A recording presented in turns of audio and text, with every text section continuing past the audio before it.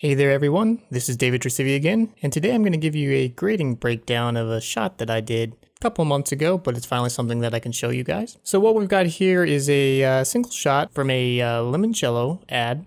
One of the things we wanted to focus on is this limoncello is a pink limoncello, so this girl's hair is very important, so we're going to talk about that. But basically I'm just going to walk you through a quick polishing of a shot that we go through something from this to this, and we'll try and do it quick, but I'll try and also talk you through some things. So what we've got here is our starting shot. This is Red Epic, and I've got it loaded into an ACES project, which won't really affect what we're doing in terms of the grading process, but it is something that'll change your starting point, but that's a conversation for another time. What we want to do first when we're starting with any shot, and this is a commercial, so we've got some luxury here, so we can spend a little bit of time on it instead of, trying to hit 500 shots in a day for a half-hour episodic. So let's blow up the shot and take a look at it and see what we notice. First thing is that, overall the levels are very even throughout, so we're probably going to want to set off for a little bit. Taking a quick look at any problem areas you might see.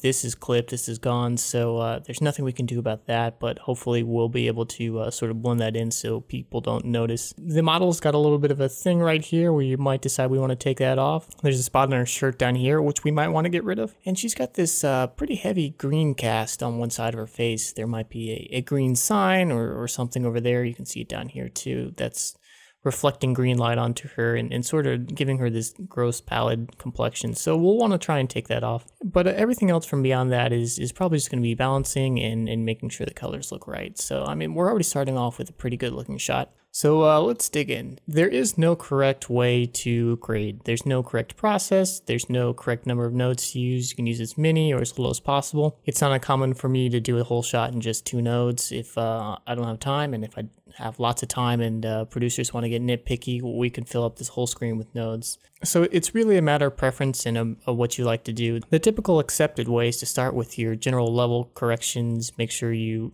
get your general color corrections, and then start digging into nitpicky things like vignettes and cleaning up these artifacts, making her hair pop, and all sorts of little details like that. So let's just go ahead and get started. Down here I've got my control board. You can see this is a JL Cooper Eclipse CX. It's a great board. I like it a lot. Okay, so I've got my mouse stuff up now so you can finally see what I'm doing. And so let's dig into this. So starting off, we'll just reset our notes, make sure everything's all clear. And very first thing, maybe I'll dial out some of the screen just to get a little bit more natural. So you can see that's just a very small offset correction, and we can already see some of this pallid fluorescent lighting is gone. So then let's do our lift and gamma and bump up our saturation. And very quickly, we're already looking significantly better. We still got lots of green here. And we're a little bit crunchy in some places, and maybe we want to set this background off a little bit more. So let's expand to a new node. This is just a normal serial node. And let's take a look at this green hue. So what I'm doing is selecting this hue versus hue curves, and I'm selecting this greenish area. I'm going to expand this a little bit because it's easy to add artifacting with your curves. And let me just bounce this up just a touch. And you can see almost immediately all this green stuff that was everywhere making everything ugly is gone, and now we've got this very nice peachy skin color. Maybe a little bit too much. We can turn the saturation down a bit, but our green is almost gone. There's still some down here, and there's still some in her bow, but the stuff that's affecting her skin, the side of her head and her nose are gone. So look how easy that is. It's a great, powerful tool. It's very easy to go overboard with it. I mean, you can quite dramatically change your picture, so be careful with it, but it's a great tool. So let's move on from here. Let's add a parallel node there. So let's add a little bit of a vignette to try and set off our talent, so we don't have to look at this ugly concrete background. So I'm gonna just reduce the gain, reduce the lift. So it's looking pretty noticeable right now, and we can go a little bit because this commercial is a little bit larger than life, but the good rule with a vignette is if you notice it, it's too much. So looking at this, I mean, if you're really looking for a vignette, you can definitely see one is affecting this image. But in terms of feeling it, when you turn it off and on, it's easy to tell. But just by itself, you don't see a line, as opposed to what I see a lot in amateur projects, which is a vignette, you know, that looks something like this. You know, this is easy to tell. You know, this looks like somebody put a vignette, or you're using 100-year-old film lenses, and this is not what you want. This is very amateur and something that doesn't look polished. So we'll turn that off and turn back on our little bit softer shaped vignette, and that looks good. So we're off on a good start. Now let's take care of this green tone that we still have left here in the bow and the hair. And this one, instead of trying to do it on a curve, let's try and do it with an HSL qualifier. So we'll blow this up, select this right here, and let's turn on just our selection tool. So you can see we've got a lot of extra stuff here, but it's doing a good job picking this up, not so much her dress. So first thing, let's nail down the colors so that we're only getting this stuff. Still got a little bit up here. And you know, this can be pretty rough because we are just making a small correction. If you're doing something dramatic like changing colors or something like that, then this needs to be pretty specific. But we have the luxury right now of really dialing in with what we need. So just clean this up a little bit, you know, and that's looking okay. It's not great, but it should get it done. So let's turn that off. And let's dial down the green in those. Oh, too much. Warm it up a little bit. Let's see what that's doing. Expand this some.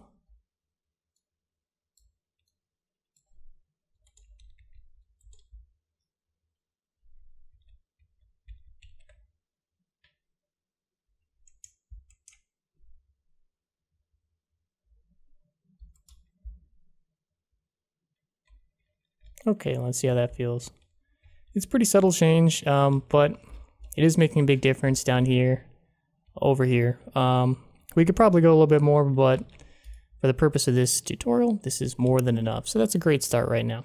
Let's move on and talk a little bit more about how we can set our face off. So the lighting here is nice and even with a big soft overcast source, but we want to add a little bit more definition to her face. So this is a great trick using an HSL qualifier to sort of enhance her face. And I'm going to do it this way so it's a little bit easier to see what's going on. So I kicked up the gain orange real far, and so what I'm doing now is navigating over to, on my board, my Luma selectors. So this is this right here if you don't have a board, and I'm just clamping down the low end.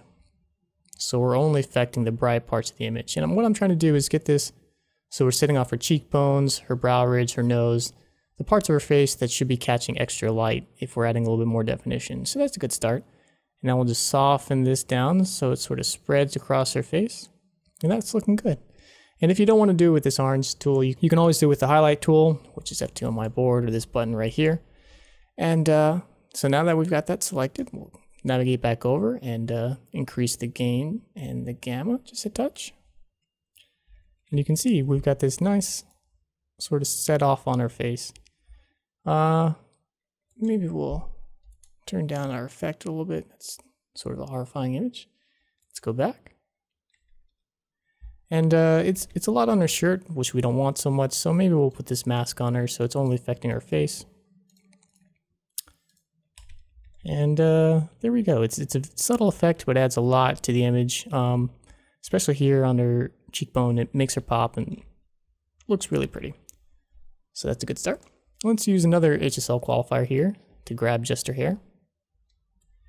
And again, we want to clamp this down so we're a little bit more accurate.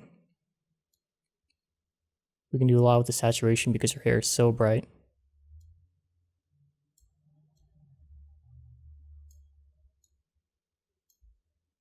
And that's a pretty good start. And again, we just have to get sort of close because we can throw a mat over that.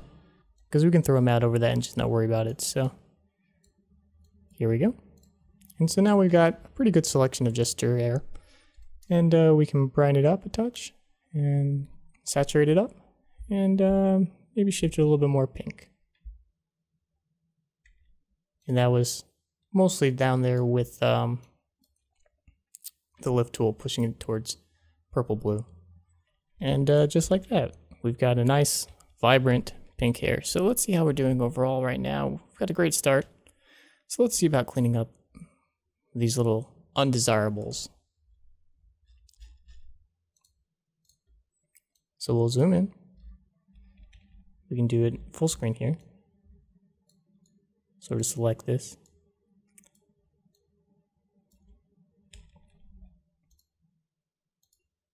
Go ahead and track it. And this shot, she does spin to the side, but this last half of it isn't used, so I'm just going to ignore it for the moment. So that's a great start. And so there's a couple different ways we can do this. We can do things with the blur tool here. You can, shift that out. But that tends to sort of very obviously smear details. You can change the midtones detail down here. This is a great way to do it, probably my favorite, which still preserves some of the detail, but does a good job of reducing the contrast and getting a little bit of blur in it. And so that's probably what I'll do. And we'll add a serial node to this just to keep them all together. And try and do this down here to her shirt. And this is a very easy one because it stays relatively static. It's on a nice white background. And I'm not going to worry about cleaning up that map, but if we wanted to, we could manually keyframe. And we'll just go back in here and reduce that saturation some, decrease its midtones. And there we go. Maybe I'll increase the lift just a touch. And now she didn't spill pizza on her shirt anymore. So there we go. That's a great job so far. Well, let's add another little set of things. And now we'll get really nitpicky because, again, this is commercial. We've got plenty of time to work on it. So maybe we'll add something here on her eye. Make her eyes really pop because she's got those nice blue eyes.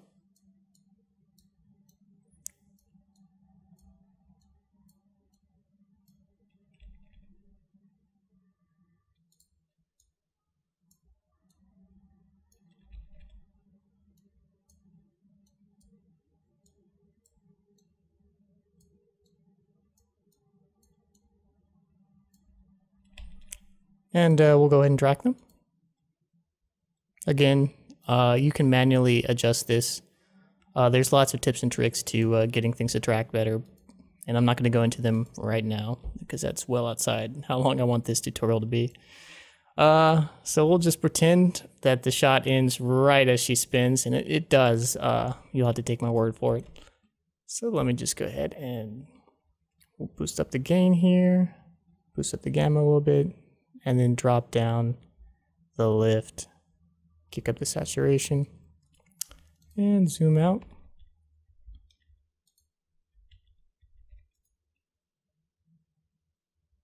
Let's blow it up, do a little bit more.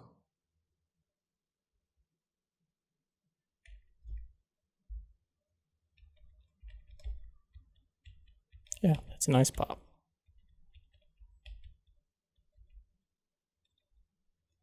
Okay, it's coming along well. So let's see, what else do we want to do? So this corner down here is maybe a little bit brighter and distracting possibly, same with this column. So we could take that down. Let me add a parallel node. Just we'll do this in three rows of parallels because why not? So we'll do this with a gradient. Throw it here. Bring that down a little bit. Maybe turn it some so it's not so much on her. And there we go. That's a very quick, easy grade on this. We got rid of undesirables here and here. We shifted her hair color a little bit pink. We got rid of this horrible green cast. We took down some of the background to sort of drive in your focus on her. And looks pretty good. So maybe we'll do a final little color tweak here. Maybe add a little bit of that green back in. Real subtle, just so her skin tone's not quite so peachy. Maybe we'll go back and decrease the saturation a little bit on the background some so she pops even more. Of course, now that I've done that, we've got sort of a brighter saturation around here, which if we wanted to, we could sort of do something like this. HSL qualify. We'll clamp it down so we're only affecting these higher or these lower saturated areas. Bring this up and clean it up a little bit. That's a good start, but then we missed out here. So let me increase this some. And make sure it's not on our talent. And there we go.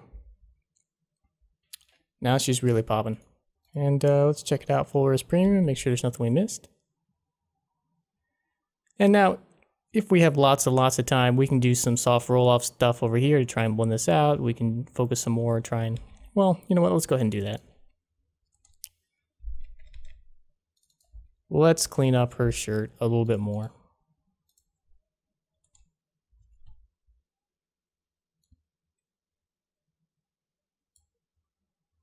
Let's go ahead and turn off the hue. So we're just getting this selection based on saturation and luminance. And it's a good start. And just because we're being rough, we can just do this with a matte. A bit of blur. And turn that down. And now our shirt's a nice pure white. There are other tools to do this if you don't want to do it with an HSL qualifier. I'll show you one of those. So I'll turn this off here. And we can do something like sap for sap. Select just this so you can see, okay, this is very little saturation here. So, you know, I can select this down and now the only slightly saturated areas are popping. And you'll notice that grabs everything, but if I want to just to focus this on her shirt here, we could throw a matte on there.